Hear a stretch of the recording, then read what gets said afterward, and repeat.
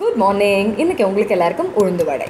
ஒரு கப் உளுந்து எடுத்துறோம். அதுல வந்து நம்ம ஒரு 1.5 டேபிள்ஸ்பூன் பச்சரிசி mix பண்ணி வச்சு 3-4 மணிக்கூர் ஊற வச்சிருக்கோம். இது இப்ப கொஞ்சம் ஐஸ் வெல்லம் விட்டு நம்ம மிக்ஸில அரைக்க போறோம். இல்லையா? ஆமா. சூடு வரைக்கிறதுக்காக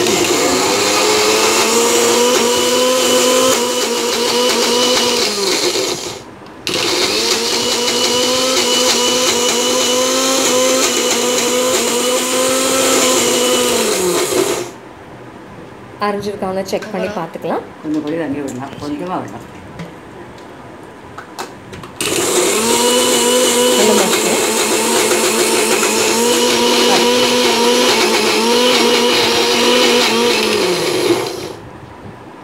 பாருங்க நல்லா அரைஞ்சாச்சு.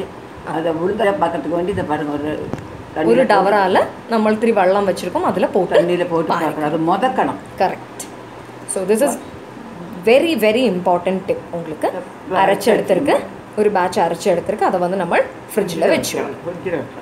எஸ், ஃப்ரிட்ஜில் வச்சுக்கிற எதுக்காக அந்த தண்ணி வேணும் இருந்தாலும் அப்சர்வ் ஆகிக்கும். ஓகே, கொஞ்சம் இரிக்கும் நமக்கு. எஸ், வந்தாச்சு பாருங்க.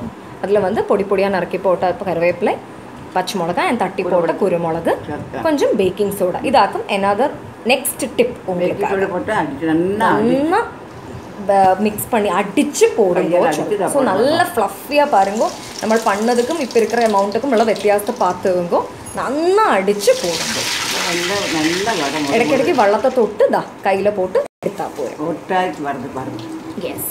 ஸோ இன்றைக்கி அம்மா அண்ட் மீ சாம்ராம் கிச்சன் vlogsல உங்களுக்காக ஹோட்டல் ஸ்டைல் மொரு மொரு உளுந்து வடை. வடை எல்லாரும் போடுவா, சிலர் வந்து சும்மா போடுவா இல்லையா?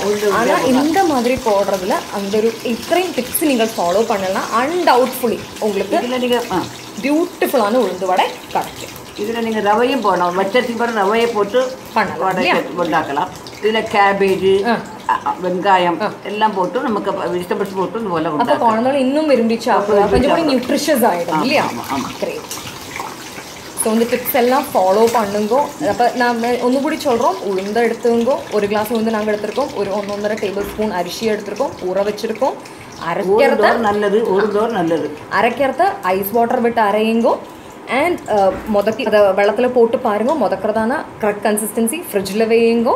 எடுத்து இது கருவேப்பிலை, பச்சை மிளகாய் எல்லாம் தட்டி போடுங்க. Baking soda important tip. அந்த கிறிஸ்பி நல்லா ஃப்ளஃபியாக அடித்து எண்ணெயில் போட்டு கோல்டன் ப்ரௌனாக வறுத்து எடுத்துருவோம். நல்லா ஒரு முறை போட்டால் வடை. அந்த பேக்கிங் சோடா போடுறது அம்மாவோட இந்த சூப்பர் டிப்ஸை நீங்கள் ஃபாலோ பண்ணுங்க. அன்டவுட்ஃபுல்லி உங்களுக்கு மொறு மொறு உளுந்து வடை கேரண்டி. பாருங்க, உளுந்து வடை for you today. Subscribe பண்ணுங்க, enjoy பண்ணுங்க. Happy cooking to all of you. Thank you.